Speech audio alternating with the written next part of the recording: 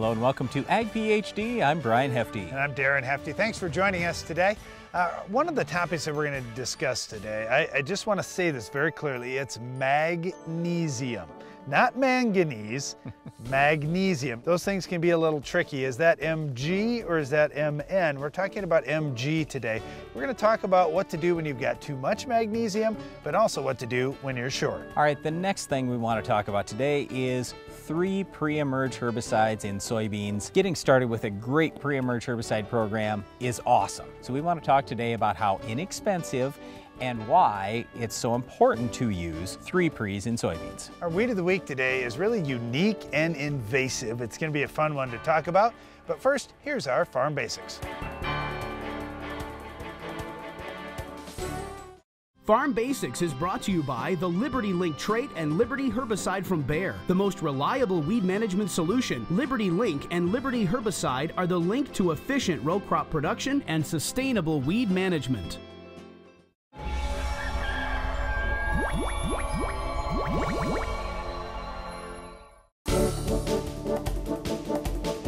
We got an email from one of our radio listeners to Ag PhD Radio, and he's in Montana this summer, and he said, you know what, I've sprayed these weeds twice, can't get them under control. We haven't had rain all summer. Could that be the big factor here? So today during our Farm Basics time, we want to talk about controlling drought-stressed weeds. In most cases, you can still control them, but you might have to do some things just a little bit different than if growing conditions were great. All right, think about dry conditions. What happens to plants? Well, they're trying to hold moisture in, so they're really closing off the outside of that leaf. They don't want to let any more moisture leave the plant. When you're applying a herbicide trying to kill that weed out in the field, it's not taking the herbicide in. So well, wait, if you're let's not talk getting about rain, why, though, it's not taking that herbicide in. Darren mentioned that plant is closing off. Well, how it does that, you've seen plants roll their leaves a little bit. But the more concerning step to us is there will be a wax that will develop on that leaf surface. And the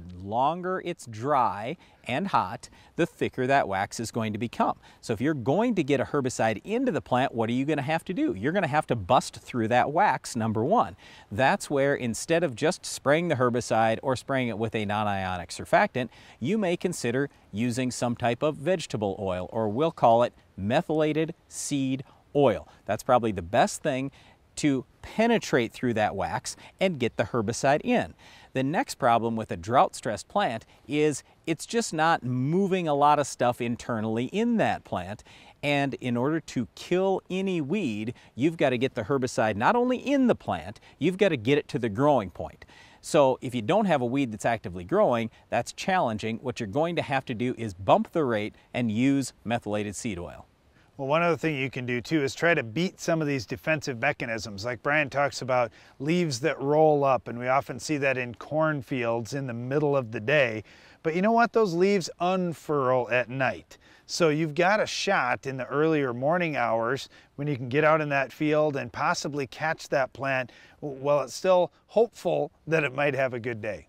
Also, you can simply wait until you do get some rain, and then maybe the plant will at least be more actively growing, more likely to quickly move that herbicide to the growing point.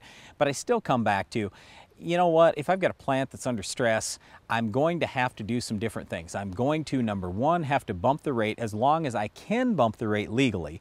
But then in addition to that, I need something else to help penetrate that wax. So those are really the two big things that I would suggest you do if you're fighting this particular issue. All right, and one thing you said there too, Brian, is just wait. And when we think about waiting, well, I don't want to wait because that weed is going to get really big and I'm not going to be able to kill it. Hey, you can't kill it now. So if you're in this big rush, if I have to spray today, I have to spray today.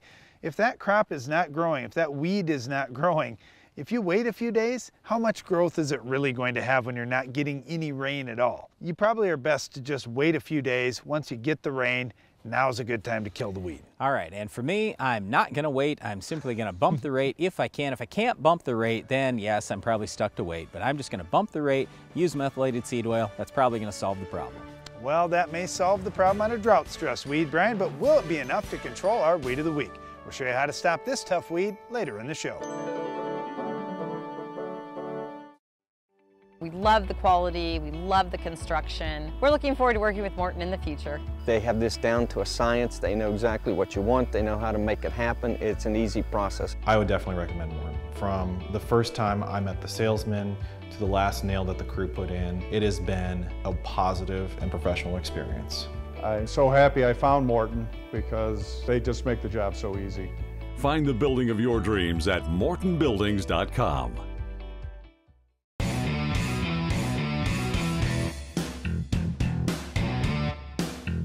Leading the charge in strip tillage for more than a decade, the Soil Warrior brings the future to your farm today.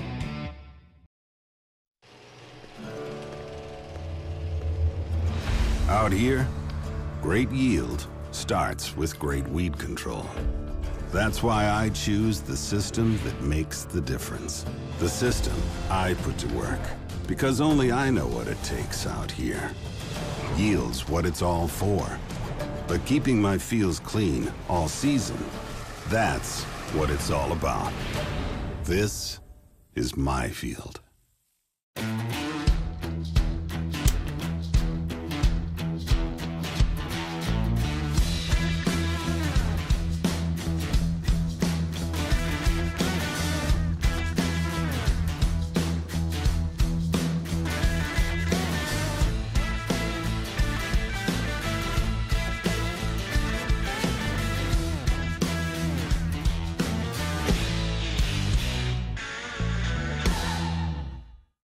Ideal for herbicide applications, the ultra-low drifts large air-inducted droplets were designed to eliminate driftable fines without sacrificing coverage. Its thick three-dimensional pattern creates multiple angles for the spray to cover the target.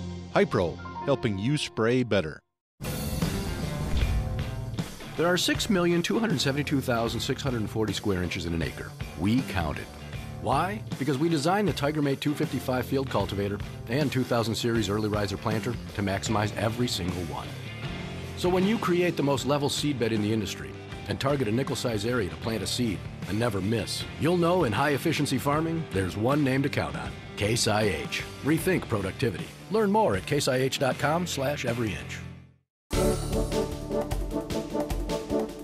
Magnesium could be a good thing, could be a bad thing, depending on what your levels are on the farm. One of the interesting phone calls we had recently on Ag PhD Radio is we had a farmer who called in and said, "Guys, I just have to tell you, I've really started correlating my soils data with my yield map, and I am finding that when I have high magnesium levels, my yields go down pretty dramatically. Also, when I have the high magnesium levels, I can plainly see I'm low on calcium, I'm low on potassium, so I assume all this plays into it."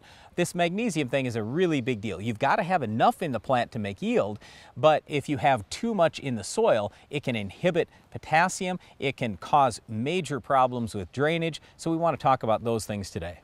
All right, let me start by how important magnesium is. If you go to the Ag PhD fertilizer removal app, type in your crop, say it's corn, say you're raising 200 bushel corn, look at how many pounds of magnesium you need. You need quite a few, yet how many of us are actually fertilizing with magnesium? Well, depending on what part of the country you're in, you may say, well, yes, I fertilize every year.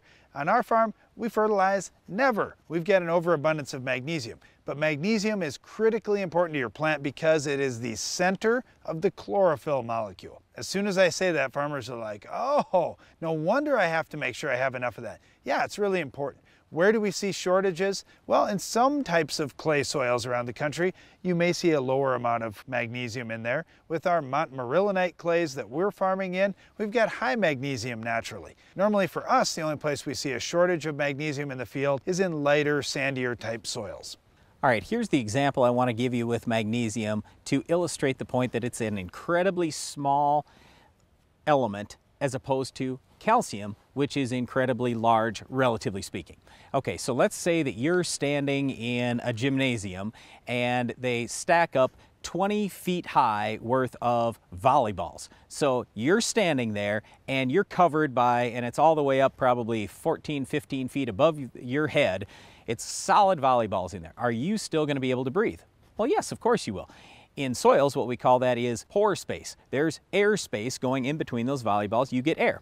All right, now let's say that you're standing in the gymnasium, no more volleyballs in there. They cover you all the way up 20 feet worth of sand. Are you going to breathe anymore? Nope, you're dead. Why? There's not enough pore space for that air to get through. And this is the thing that we talk about all the time with magnesium. In really high magnesium soils, let's say it's 30%, 40%, 50% magnesium. We've had soils that high on our own farm.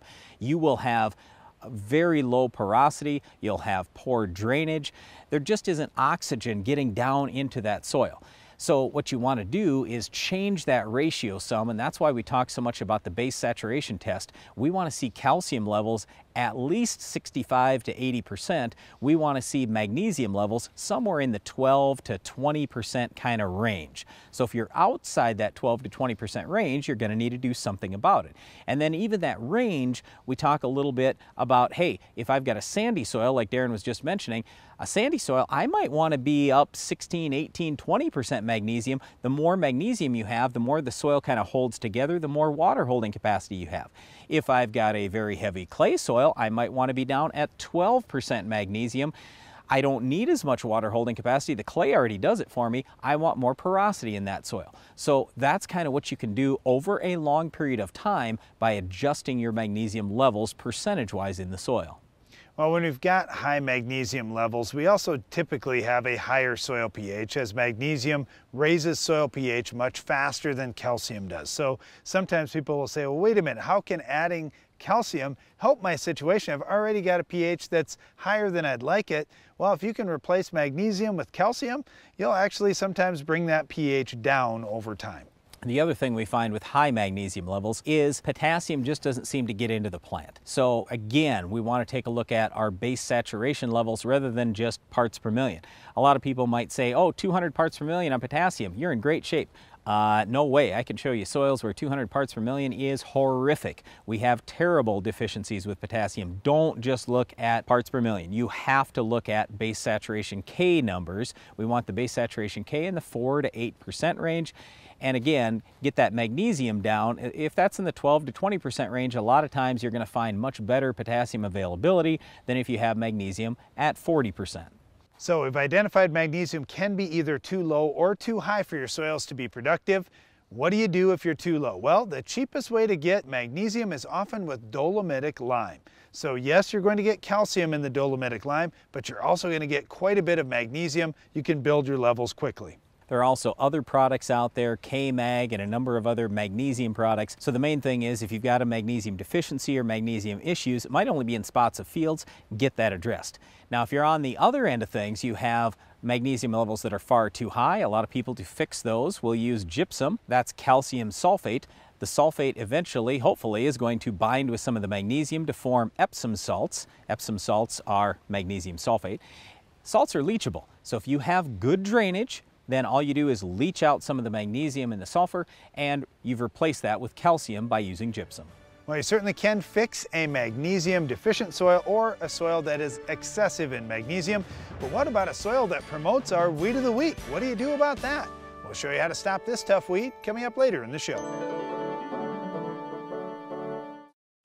Grow your incentives, not weeds. Earn an additional $6 per acre in cash back when you apply XtendiMax herbicide with Vapor Grip technology on your Roundup Ready 2 Xtend soybeans, along with endorsed herbicides from Roundup Ready Plus Crop Management Solutions. Now you have the right tools to manage weeds and your bottom line. Visit growyouриncentives.com to see your total incentives opportunity.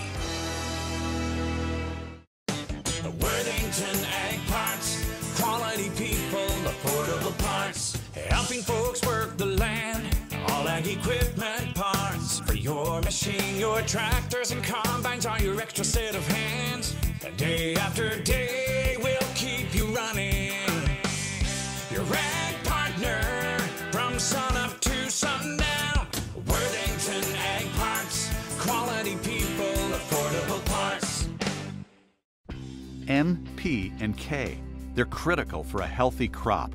Improve their availability and your yield potential with QuickRoots microbial seed inoculant. QuickRoots technology contains 2 powerful microbes that can help improve access to key nutrients, and it's available in an easy-to-apply formulation. Simply mix it directly into your dry planter box and your seeds will be covered. Learn more at monsantobioag.com/quickroots. And now we have Jenny in the field talking with Farmer Dave. Thanks, Don. Dave, you're mid-harvest. What are you seeing from the combine? Are you happy with your choice of agri-liquid fertilizers? I like what I'm seeing. The weather didn't help much this year and we didn't get the rain when we needed it, but my yields are good and the test weights remain high. It helps that my agri-liquid fed crops are consistent across the field. So what are you thinking for next year? I'll be sticking with my agri-liquid team. Back to you, Don. Let's face it, Joe. Some of these guys aren't easy to play. Biologicals are expensive. Humates and plant growth regulators are messy. Yeah, but AgroLiquid has 4 new players that have really eliminated those problems. The Primer Grow line has helped their team realize the benefits. Wait, so season-long nutrition and optimized yields while creating a biologically active soil? That's right. Primer Grow line is a fantastic addition to AgroLiquid's stellar team.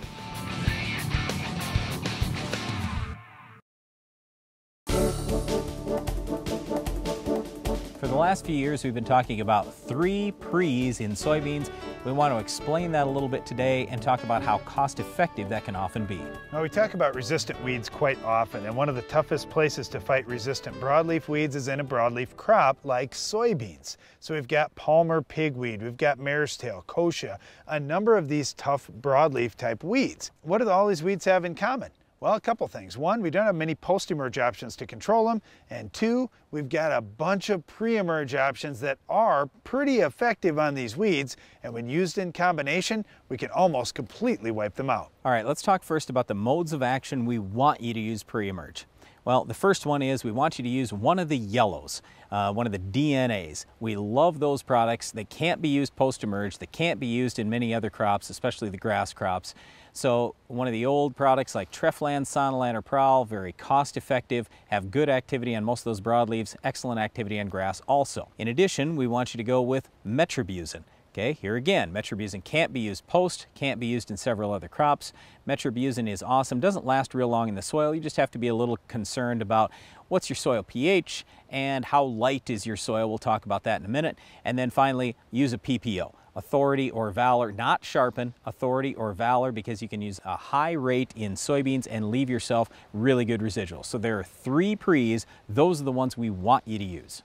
Well, a couple of the big keys here. These pre's, we can't use them post-emerge in soybeans, so we're taking no post-emerge options off the table. We still have all the tools in our arsenal.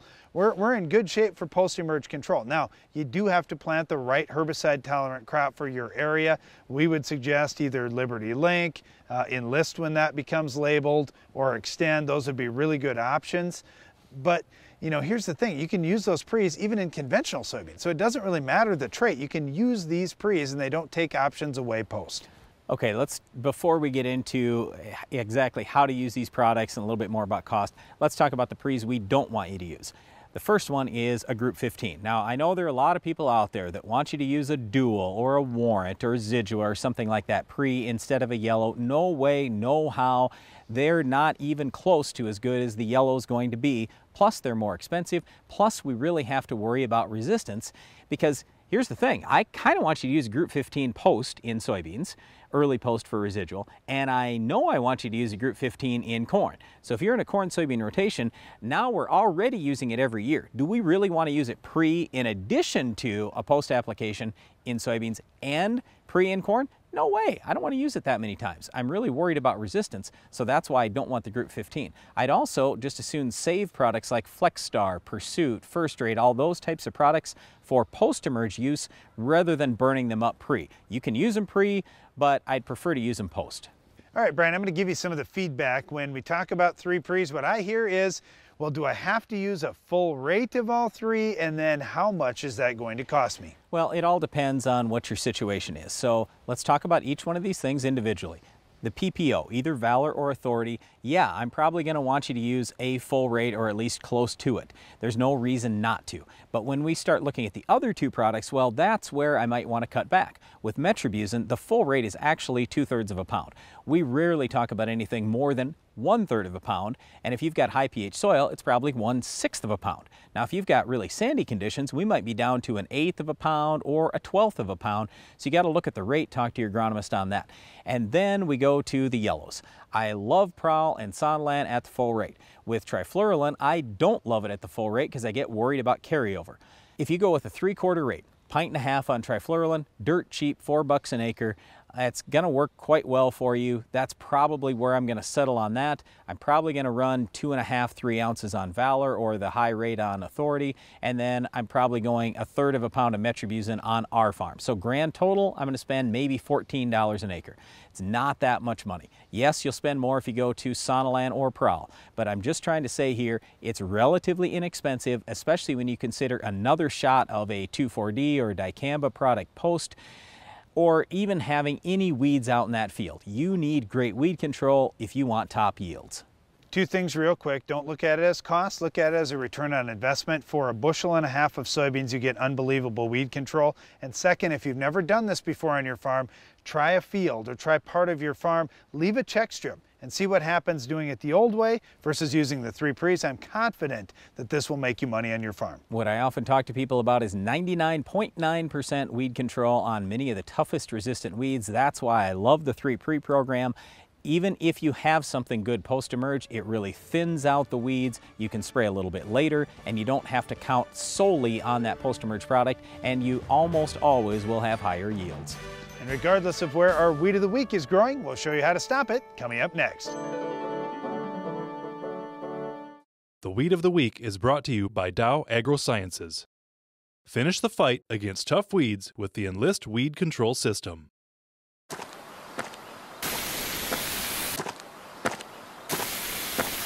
Weeds are tough, but we're tougher. With unrivaled weed control, reduced drift, and near zero volatility.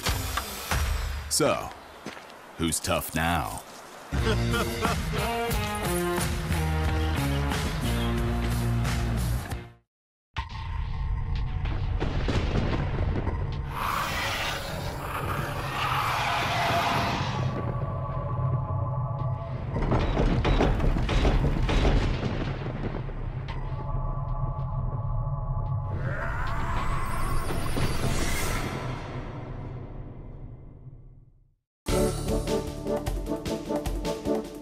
Our weed of the week is wild cucumber. Yeah, Brian, you should know a little bit about wild cucumber. You've had this growing around your place. Yeah, unfortunately, when I look at my evergreen trees, that's where wild cucumber likes to grow.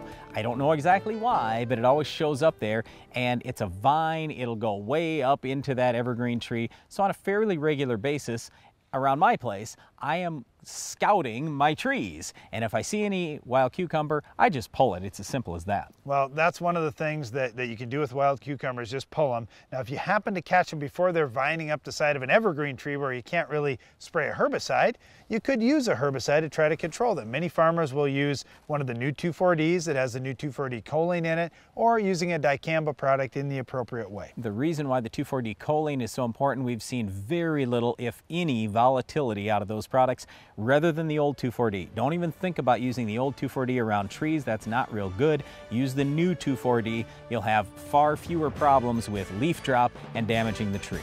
That's all the time we have for this week's Weed, but Iron Talk is coming up next.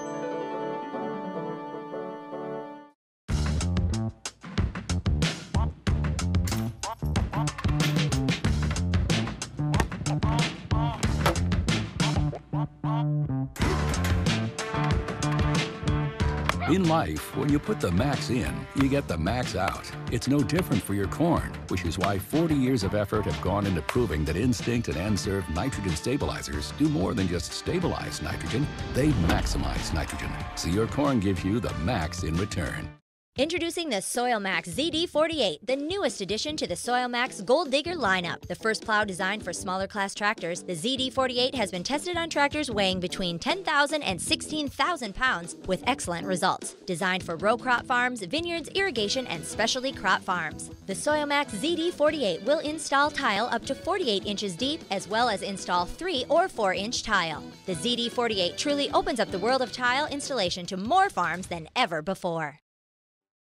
We love the quality, we love the construction. We're looking forward to working with Morton in the future. They have this down to a science. They know exactly what you want. They know how to make it happen. It's an easy process. I would definitely recommend Morton. From the first time I met the salesman to the last nail that the crew put in, it has been a positive and professional experience.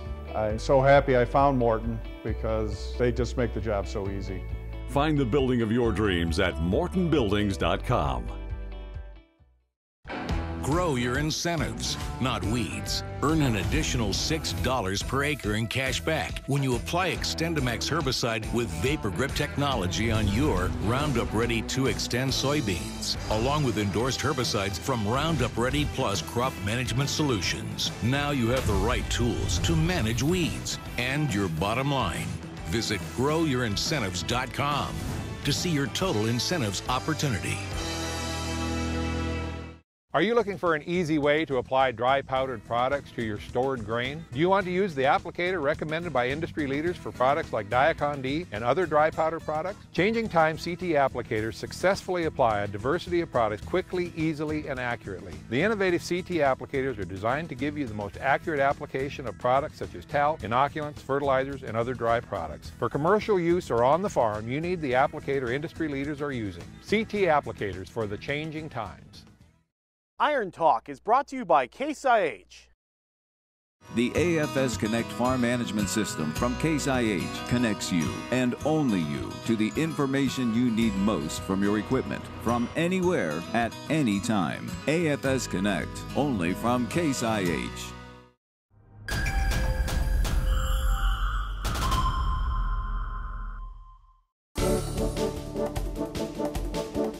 Downed corn is tough to harvest, but what do you do after harvest to clean things up and avoid the problem for next year? I'll discuss it in today's Iron Talk. If you had some corn go down this year and possibly even drop some ears, that's a tough situation. Now you've got to prep that field for the next crop and make some plans to avoid it happening again. Here are a few observations from downed corn this fall. Long stalks laying every which way are a challenge for many types of operations. In our strip till system, we even had a little challenge in fields where the tops fell off the corn, dealing with those longer pieces compared to where our chopping corn head had everything sized up to just a few inches long.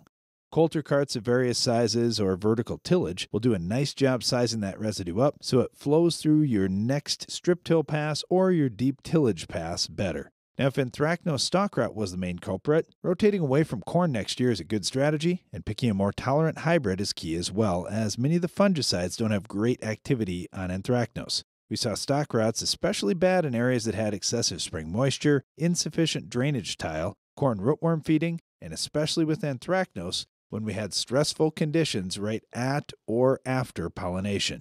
The key to avoiding it in the future is improving plant health throughout the season to build tolerance to all plant diseases. In some cases, there were other causes for lodging and eardrop that must be addressed. Planting population may have been too high for the fertility levels in the field. If your yield per 1,000 seeds planted is less than 7, then you likely overplanted. Make adjustments to your fertility program and planting populations going into next year to avoid a similar fate. Downed corn is bad, and if there's still time to clean things up this fall, vertical tillage can often be a big help. That's all for today's Iron Talk, and now, back to the show. Closed captioning for Ag PhD is sponsored by Norwood Sales. If you're looking to expand your farm's grain handling, you want everything to be fast and efficient. The Quick Belt from Norwood Sales is your all-around grain handling solution.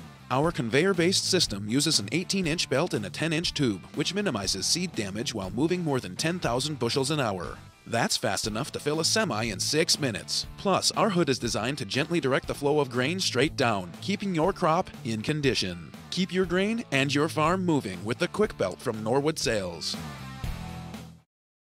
That's our time for today, but before we go, we want to invite you to tune into the Ag PhD radio show at 2 p.m. Central each weekday on SiriusXM Channel 147. And don't miss the next Ag PhD TV show. We'll have another Weed of the Week, Farm Basics Iron Talk, and a whole lot more. I'm Darren Hefty. And I'm Brian Hefty. Thanks for watching Ag PhD. Did you realize that a healthy soil only contains about 50% dirt? In order for the soil microbes and plants to work together properly, soil should contain 25% air and 25% water. Today's farming practices are designed around maintaining that healthy balance. To learn more, visit rnmf.org.